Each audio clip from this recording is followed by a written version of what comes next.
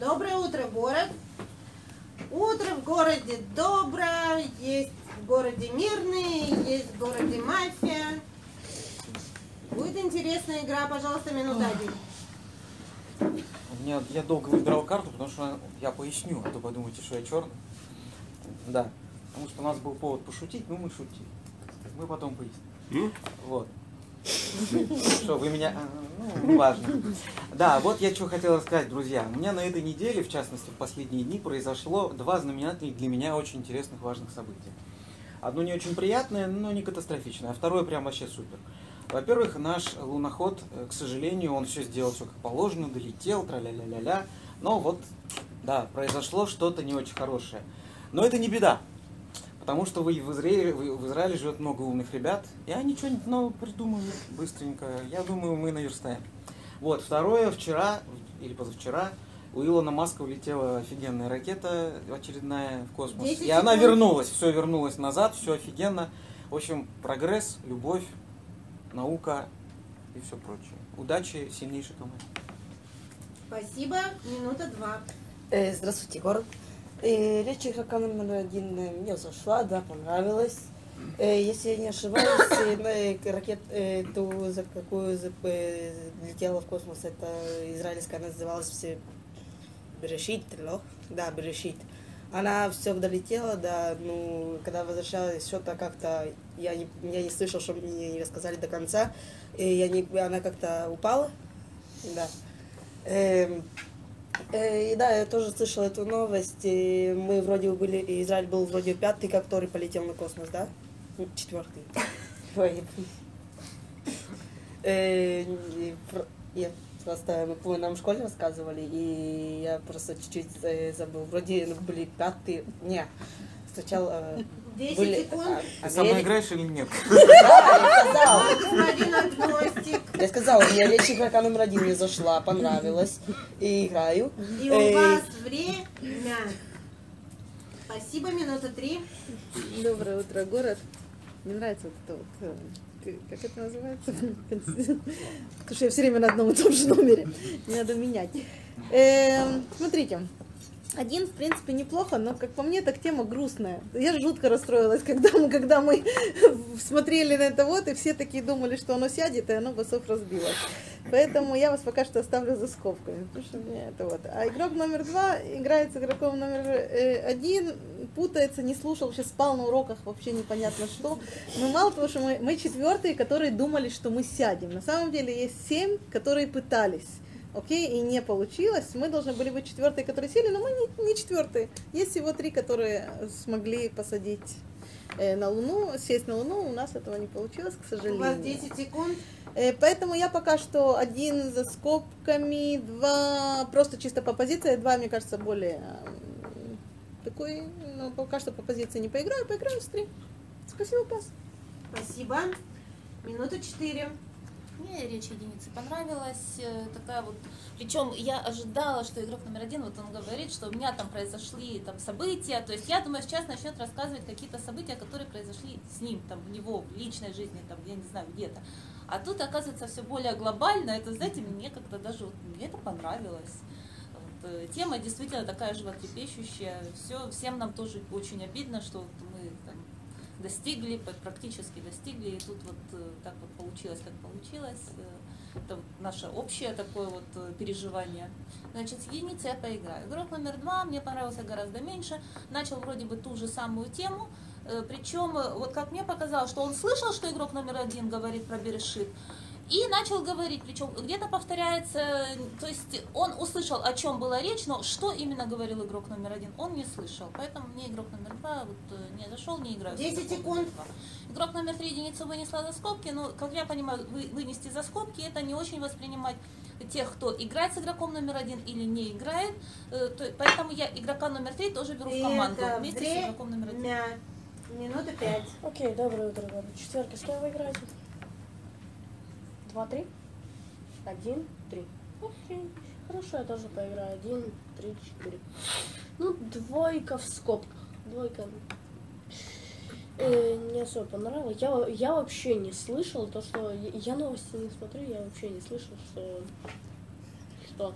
А, кстати, да, я тоже помню, что нам учительница рассказывала, что Израиль 5-ми полетел.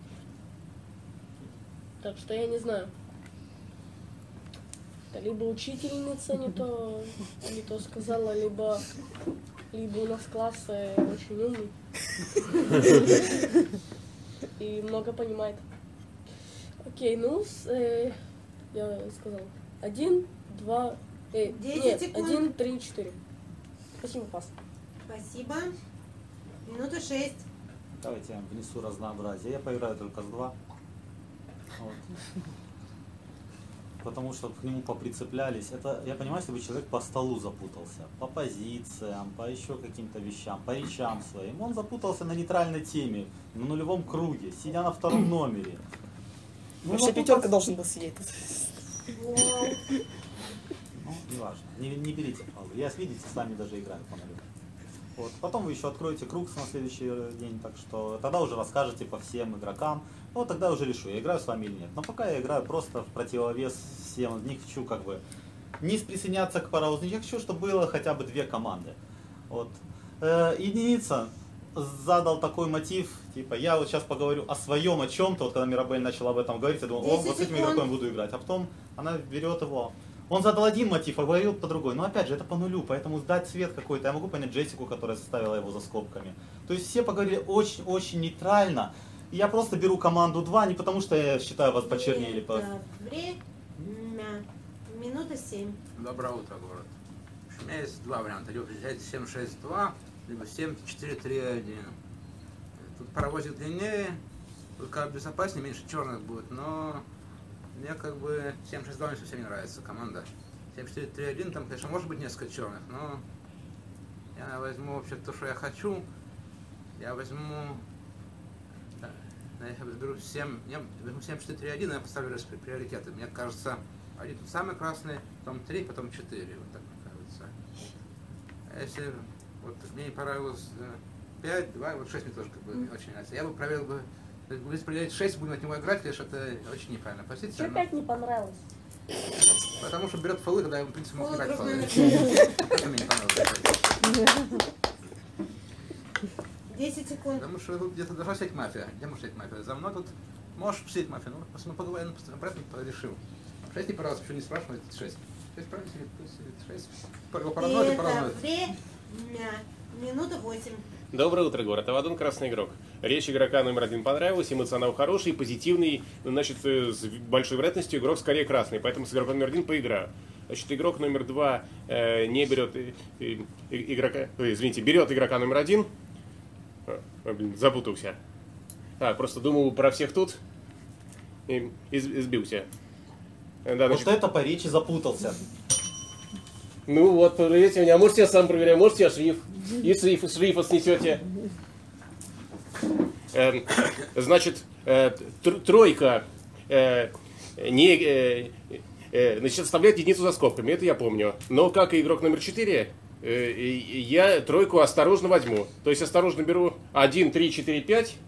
Значит, шестерка играет только с двойкой, а вот вас бы, господин Ведьмак, я бы как раз проверил. Потому как вы из 5 игроков играете только с одним, по математике тут должен быть между них хотя бы один красный.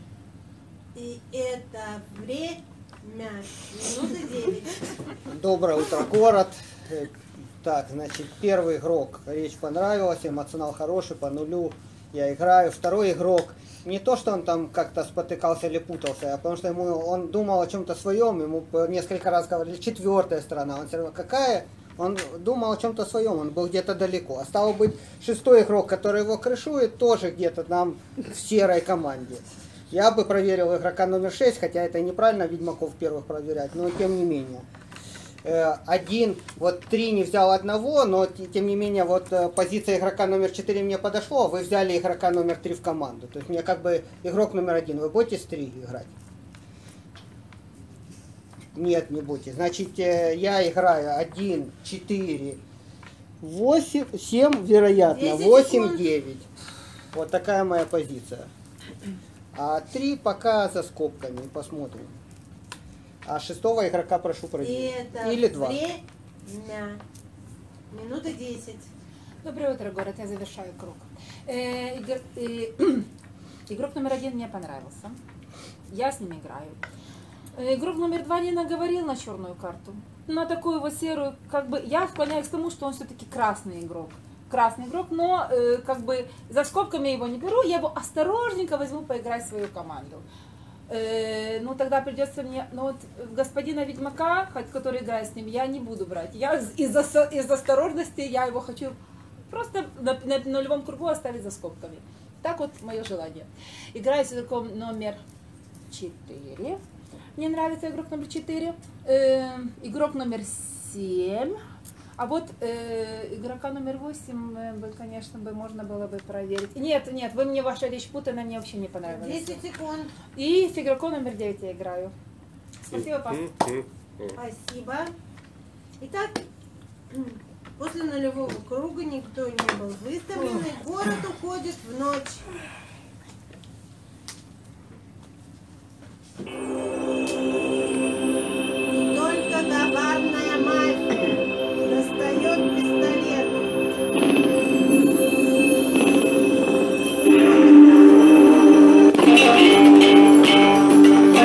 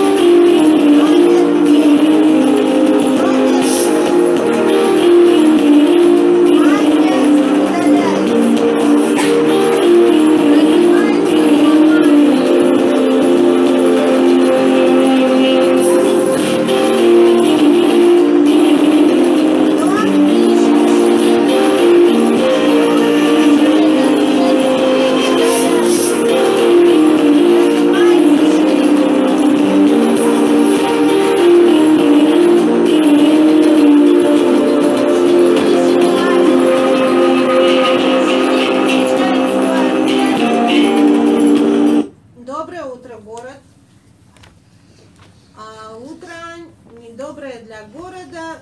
И сегодня первым убитым игрок номер 9. Ух ты. Пожалуйста, у вас минута попрощаться. Правила лучшего хода. Напоминаю, жестикуляция во время до оглашения лучшего хода запрещена. Так, ладно. Лучший ход 2, 3, 6. Это не жестко, но я подумаю, что там хоть одно попадание точно есть.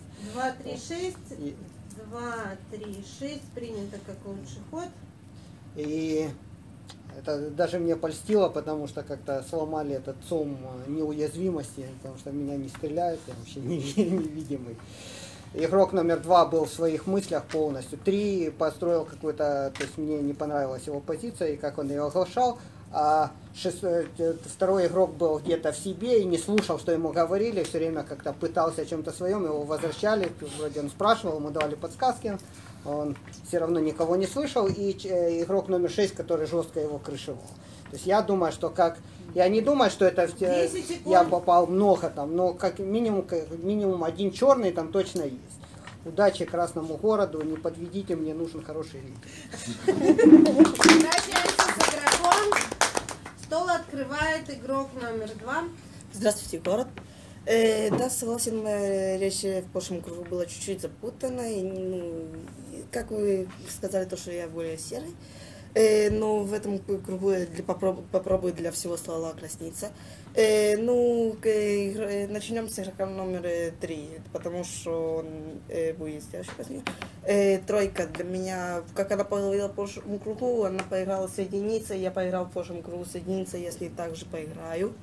С четверкой.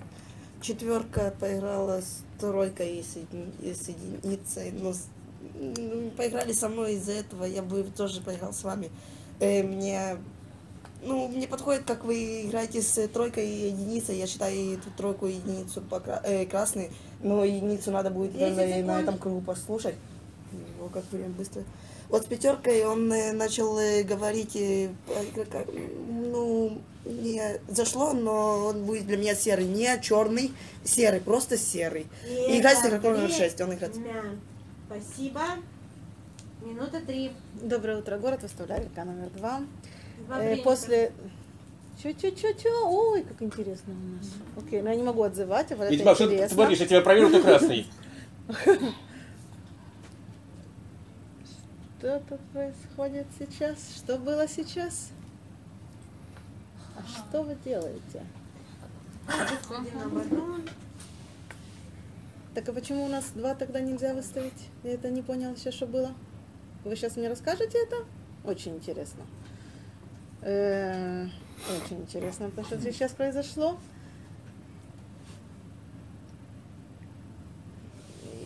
Окей. Мне не понравилась сейчас речь игрока номер 2. Игрок номер 2 сказал, что я поиграла на нулевом с игроком номер 1. Я с игроком номер 1 не поиграла, я его оставила за скобками. Из-за этого я сказала, что я не поиграла с вами чисто по позиции, потому что вы поиграли с 1. Поэтому сейчас я вас выставила. Мне еще по нулевому не понравился 5. 6 мне не понравилось, хорошо, что проверили, но 6 не понравился. По нулевому... Это время. Минута 4. Выставляю игрока номер 3. Ты принята. Смотрите, во-первых, я видела вскрытие другого шерифа, поэтому еще и поэтому у меня тут вот подозрения и к команде 6-8, и к тройке тоже у меня вопросы. Но я вот выношу из этого все-таки заключение, что 2 таки красных. Причем даже в том случае, если 6 черный, соответственно, вместе с 8, то 2 все равно красный, потому что крышуют обычно плохо поговорившего красного черные. То есть, если бы 6 и 2 вместе были черные, то 6 бы от плохо поговорившего 2 отказался бы.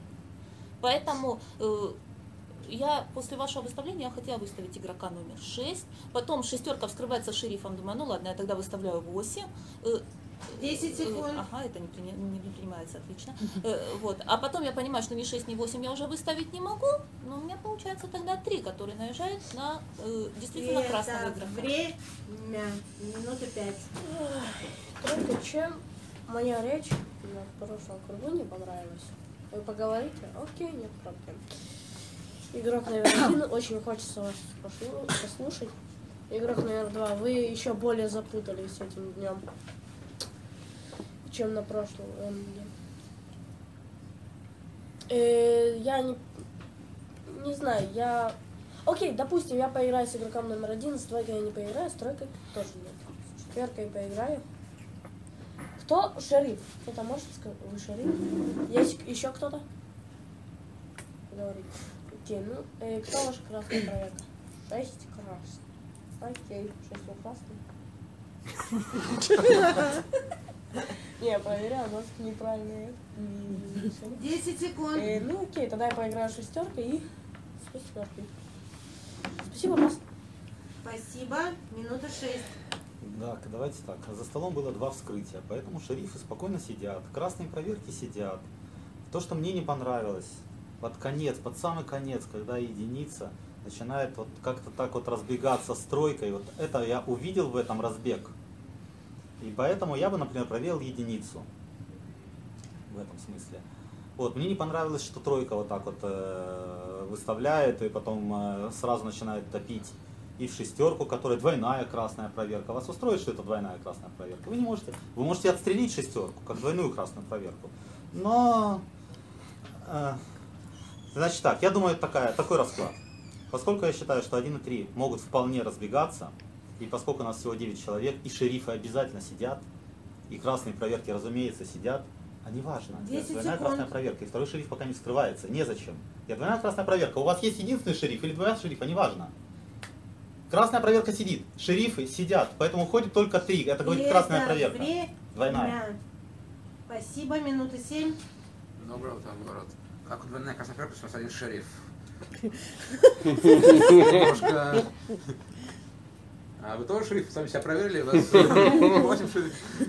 Что-то вы... Меня... Не, у нас один шериф. Или я что-то...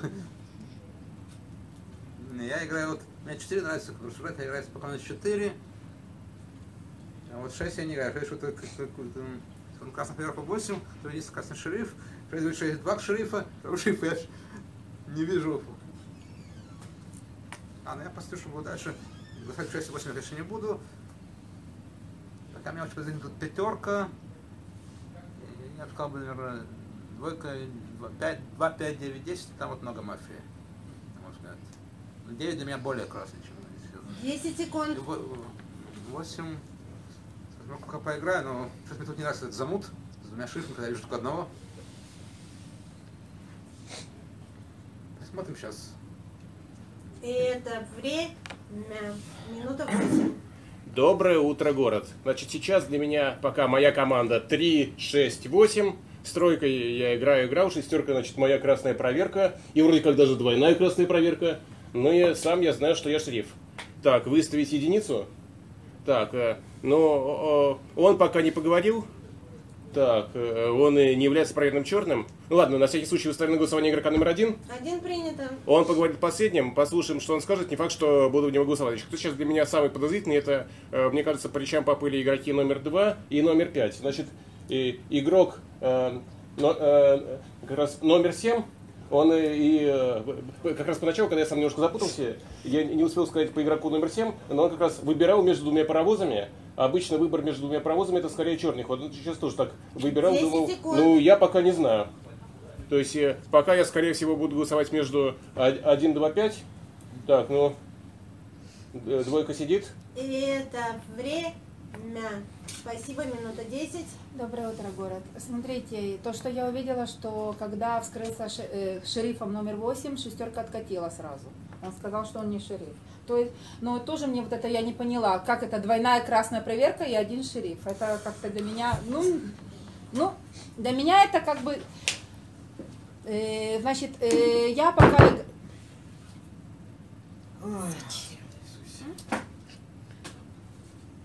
Потому что 2 заголосуют! 2, 8 шерифы! Да что ж вы за... О, господин ведьмак. Дима, ты сам этот клуб собрал? Ёп, Секунду,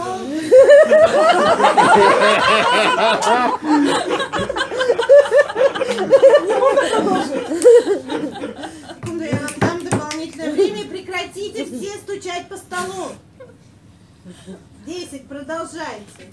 Спасибо, госпожа ведущая. Ну, не дабы сказать. Да, я согласна, что 2 речи не очень хорошая. Но я вместе с тем, я еще на прошлом круге говорила, что как бы у него, он не наговорил на черную карту. Но мне не нравится тройка, я согласна, кто выставил тройку. Но я хочу играть четверкой, пятерка мне вообще не нравится, вы играете, не это. И пока все. Ни шестеркой, ни семеркой я не играю. Пока. Спасибо, пас. Спасибо. Минута 1. Ну, честно говоря, мне тоже, я не увидел на первом кругу особо черной речи в двойке, и сейчас он вполне, не знаю, я с ним был черным на позапрошлый, он совершенно по-другому себя ведет, по-моему, я не...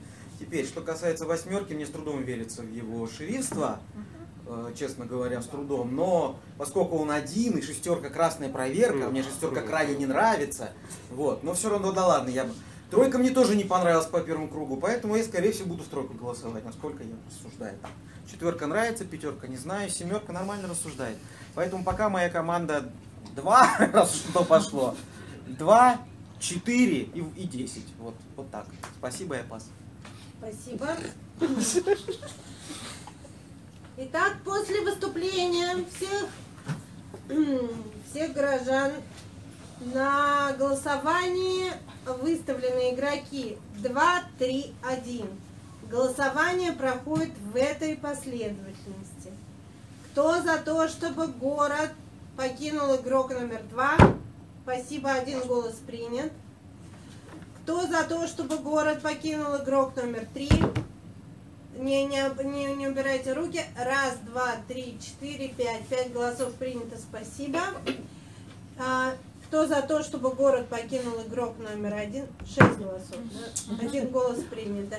Итак, игрок номер 3. Большинством голосов вас посчитали мафию. У вас минуту попрощаться. Очень интересно здесь замут.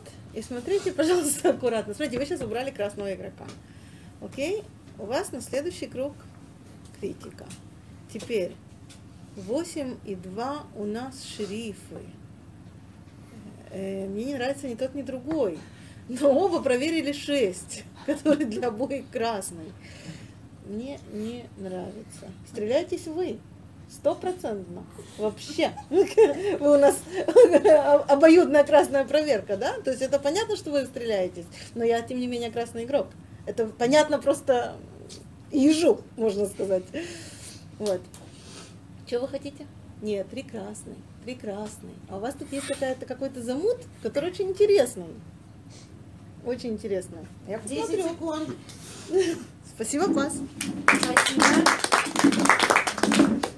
Итак, город уходит в ночь.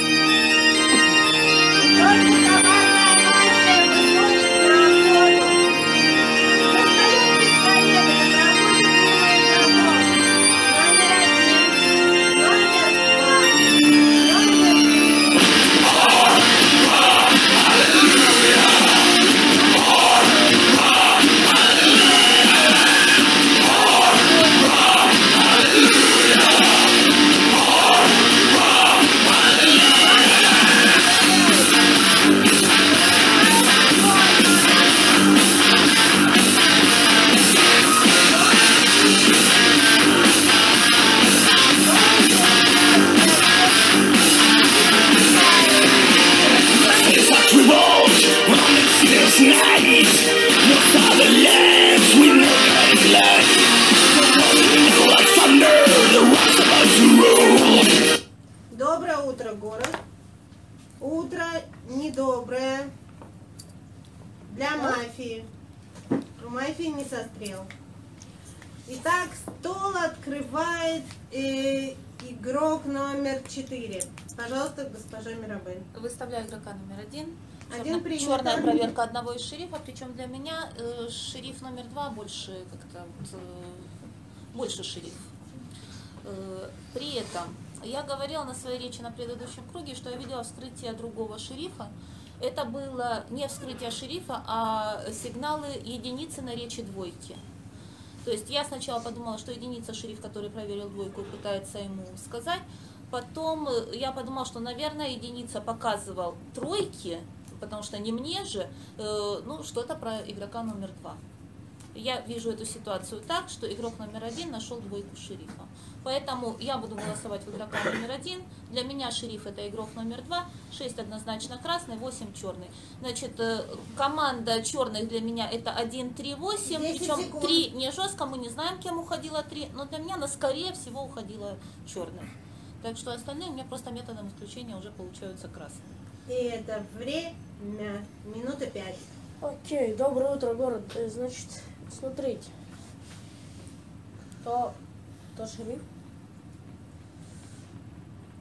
А можно вопрос полегче?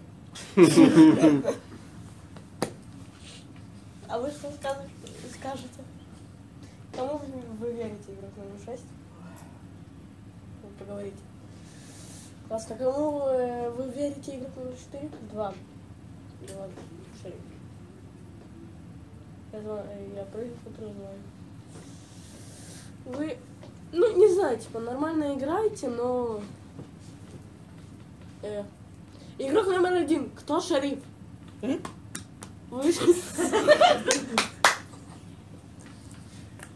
Окей, я точно буду выносить. 10 секунд. Ну, не, я пока буду верить игроку номер 2. Он для меня более красный, чем 8. Поиграет 2, 4. Минута 6. Верьте игрока номер 8, за столом может сидеть 3 мафии, правильно? И для вас мафия может быть, это обязательно двойка, правильно? И обязательно 4, она же вынесла красного игрока, если 3 мафии сидят. И 10 по версии 8. Потом у вас другого не может быть, потому что у вас 2 красные проверки, у вас в черного, которого топит другой шериф, он не может быть для вас черным. Поэтому у вас может быть команда только 10, 4, нет. 4 выставила, 10 подключилась к этому, они топили 3, 5 не знает, в кого голосовать. Он сразу говорит, я не могу сказать, кто есть кто. А 10 и 4 прям вцепились в тройку. Поэтому для вас это точно черная команда. Теперь команда у двойки какая должна быть. 1 понятно, что черный, и 8 это как бы для него лже-шериф. Потом 3 маф тоже неизвестный, потому что тройка же ушла неизвестным. 10 секунд. Вот. Поэтому у нас сейчас, я, например, больше доверяю двойке, и более того, у него есть черная проверка. Поэтому если 3 уходила черный, и вам повезет в этом смысле... Спасибо. Минута 7. Доброе утро, город. Я вот не знаю точно, кто шериф, но я для себя нашел красного игрока. У меня 4 вот точно красные. Я буду играть в версии 4, чтобы двойка это шериф. Шестерка для меня, ну, получается, если играть в версии 4, чтобы двойка шериф, получается шестерка с красной. Потому что, ну, двойная красная, почему не было не со стрелы, вот это меня смущает. Потому что нельзя попасть в двойную красную проверку, как бы не нужно новички играть, чтобы вас не засадить, ведьмак. А же, чтобы вы сами себя промахиваетесь. Двойная красная проверка, как бы это вот... А что 2 уже шериф, он тоже как бы это... Я уже скажу, с ума. Поэтому... Сейчас 6-7 ваши красные проверки. Это что, я мафия? Не, я не мафия красная. 10 секунд. Двойка у вас еще есть черная единица, но сейчас мы носим единицу. Вы проиграете потом 5. И это время. Минута 8. Доброе утро, город. Я пока точно не знаю, кто черный между игроками 4 и 5. Соответственно, 6 и 7 мои красные проверки. Я красный настоящий шериф. Единица черная проверка уже шерифа. Это значит, что он с вероятностью почти 100% красный. То есть для меня однозначно черный игрок номер 2, потому как он же шериф, поэтому я выставлю голосование игрока номер 2. 2 принято. Так, 10 топит мою версию, топила меня, поэтому я считаю ее черной. Ну да, господин Ведьмак приводит вразумительные аргументы, что 4 скорее черная, чем 5, но игрок номер 5 мне не нравится еще по нулю. Поэтому я сделаю проверку между 4 и 5, и я уверен, что найду последнюю мафию. Значит, сейчас я призываю мирный город голосовать игрока номер 2, как однозначно черного игрока, который уже шериф. У меня 2 красные проверки. Спасибо, пас. Спасибо. Минута 10. Доброе утро, город. На прошлом кругу я как бы не взяла в свою команду, как бы с 8 я не играла. И я как бы маленькое было сомнение. Сейчас я сомневаюсь на 100%. Как бы я продолжаю играть с игроком номер 2. Я считаю его шерифом. Для меня моя команда 2, 4, 5, 7, 6 и 10. Ну, Вы со мной играете впервые. у вас плохие речи, но по остатку вы получаетесь красным. Ну что делать? Для меня на сегодняшний момент 8 это уже шериф и единица. Спасибо, пас. Спасибо. Минута 1. Друзья, я шериф этого города. Первую ночь я проверил Мирабель, действительно ей сигналил. Она это заметила и не поняла. Мирабель, вы напрасно так, между прочим. Я действительно вас проверил, вы меня не поняли. Теперь смотрите, это не смешно, поверьте. Если вы сейчас проиграете, то это будет потому, что да. Вот. Теперь в эту ночь я думаю так, значит шестерка тут этого меня побил, иди в двойка, значит это одна команда. Я на всякий случай проверил шестерку, я выставляю игрока номер 6 на голосование. Я считаю, мы должны еще 6 поднять. Вот, два шерифа сидят, 2 и 1, соответственно. Секунду, два шерифа сидят, 2 и 1. А голос сейчас голосует в 6, как тоже в черную проверку альтернативную. Я считаю так. Вы хотите проиграть? Вы играете, потому что вам вот понавешал лапши господин Ведьмак. Да, очень 10 красиво. секунд. Дело ваше. Я желаю, чтобы этот город проиграл. Удачи.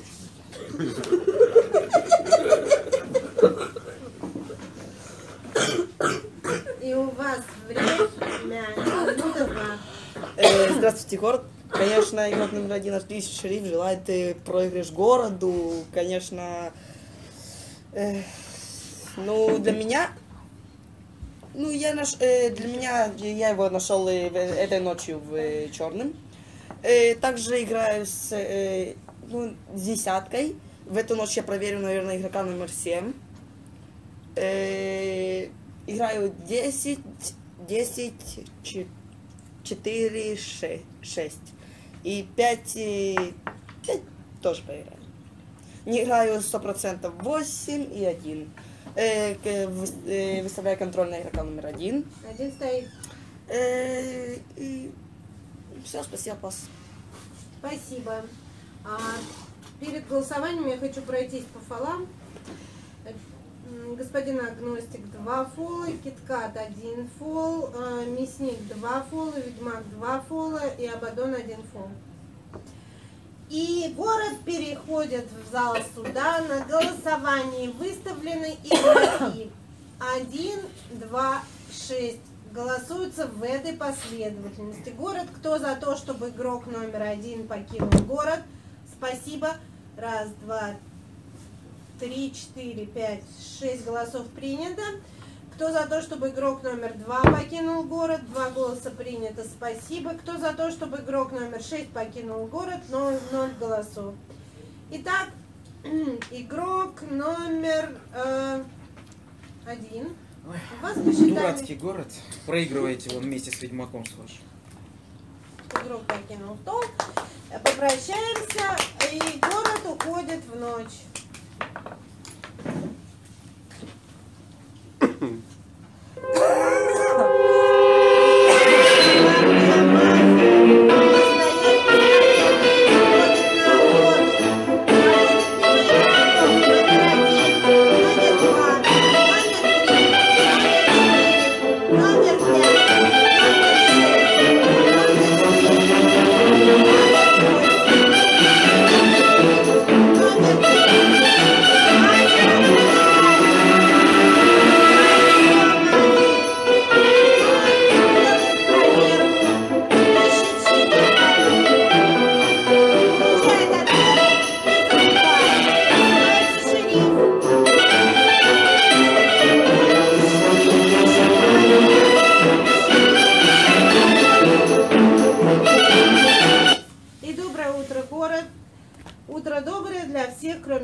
Номер 6, вас убили этой ночью. У вас минута попрощаться. Это то, что ожидаемо. Теперь у нас, смотрите, почему я попросил проверить именно 4. Я считаю 4 красной. Я показал 4, проверяется на красноту. Это очень важно, потому что сейчас я двойная красная проверка покидаю город, и у вас остается другая двойная красная проверка, с которой вы теперь все играете. Более того, это двойная красная проверка не 7 двойная красная проверка, вот, который сомневается, кто шериф. Это 4, которые даже не сомневаются, кто шериф. И 7 постоянно забывает брать шестерку в команду, двойную красную проверку, что не очень хорошо.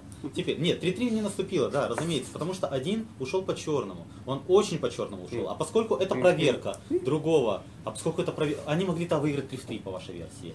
Потому что двойка затопил и тройку, затопил и единицу. То есть, если это такой маф, который потопил 2 рядом сидящих мафов, во-первых, это молодой маф, который круто затопил. Все, молодец, он должен победить. Даже вопросов нет.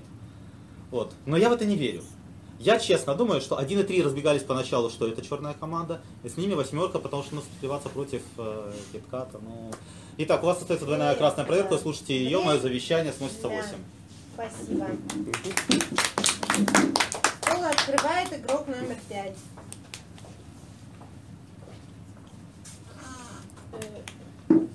Выставить. Выставляю игрока номер 8. 8 принято. Ой, значит, игрок номер 6 оставил нам завершение. Что теперь?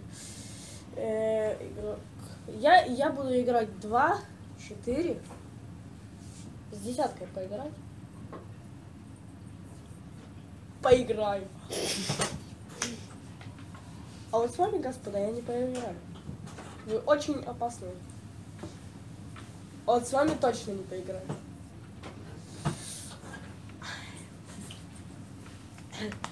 Значит, смотрите, для меня самое черное тут 7-8. 10 секунд. 8. Спасибо, пас. Спасибо. Минута 7. Доброе утро, город. То, что Ведьмак стрелился, это руками из души. Это что 4. Я бы параноил, если бы были бы здесь стрелы, я бы параноил бы до угадайки. Честно говорю. Честно. Красный игрок говорит, что думает. Что... 4 играет, нашел красный цвет 4 играет, она говорит, что двойка, шериф, играет с двойкой. А так из 2 шерифов точно 1 черный, значит, с которым выставляю 8, буду ставить 8. Спасибо, пас. Спасибо, минута 8. Итак, господа, на 6 3 не наступило. И у нас было 3 шерифов. Значит, что у нас в теории? Если 3 шерифа, то из них, как правило, 2 черных, 1 красный. Но поскольку я настоящий шериф, то 1, 2 оба настоящие шериф, оба черные. Поэтому я выставляю игрока номер 2. Блин, самому смешно от этой ситуации, блин. 2 шерифа против меня вскрылись. Но я знаю, что помимо игры мафия еще... А бывает еще вариант мафии, где помимо мафии еще и якудза. Значит, вроде как мафия номер 2, у нее свои интересы, значит, убрать мирный город и убрать альтернативную мафию.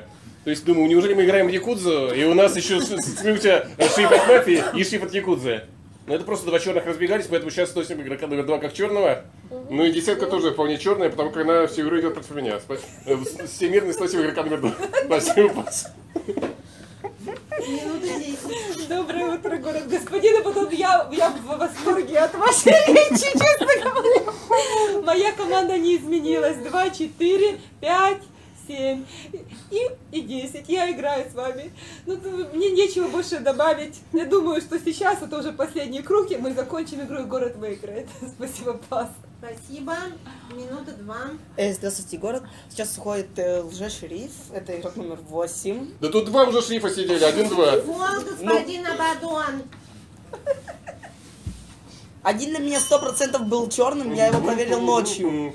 После того, как мне сказал игрок номер 6, и как я его послушал, проверить игрока номер 1, он сразу решил скрыться шерифом. Так что я его ночью проверил, он был для меня 100% черный. Вот вас я не стал проверять даже потому, что вы старались скрыться лже-шерифом, нету... Я настоящим шерифом скрылся. Да, хорошо, говорите дальше. Господин Абадон. Сейчас уходит игрок номер 8, а вот шуточками игрока номер 7 я с ним не поиграю. Ну, пусть... Вот если даже сейчас он, игрок номер 8, уйдет, и до сих пор игра продолжится, кого мне сейчас проверять? Как вы думаете? 10 секунд. 7? Хорошо, проверяю игрока номер 7, если игрок если игра не окончится. Так что... город победит. Минута 4. Выставляю игрока номер 8. 8 стоит. Игрок номер 8, то есть у вас для мафия сидит 1, 2, 3. Получается. 10. Хорошо. Ладно, смотрите, 3 в 3 не наступило, это значит, что 1 маф ушел голосование. У нас голосованием ушли 1 и 3. 3, вспомним, выставляла игрока номер 2. То есть маф выставляет своего мафа, да, или один у вас черный. То есть маф проверяет своего мафа и дает его черным, чтобы он ушел. Кто маф был между 3-1? Один. Черный. А, он скрылся шерифа. Нет, он скрылся шерифом, он вас не выставил, он против вас не играл. Он играл против игрока номер 2. Теперь, игрок номер 2 никогда не проверяются лже-шериф, потому что лже-шериф, он по умолчанию черный, просто и на будущее. Сейчас проверяется игрока номер 7, я просила проверку номер 7 на предыдущий круг, вы послушали свою красную проверку, и это правильно, слушать нужно свою красную проверку, а потом уже всех остальных. Так что сейчас это время. Итак, после выступления всех переходим в зал суда на голосование игроки 8 и 2. Голосуется в этой последовательности. Кто за то, чтобы город покинул игрок номер 8? Спасибо.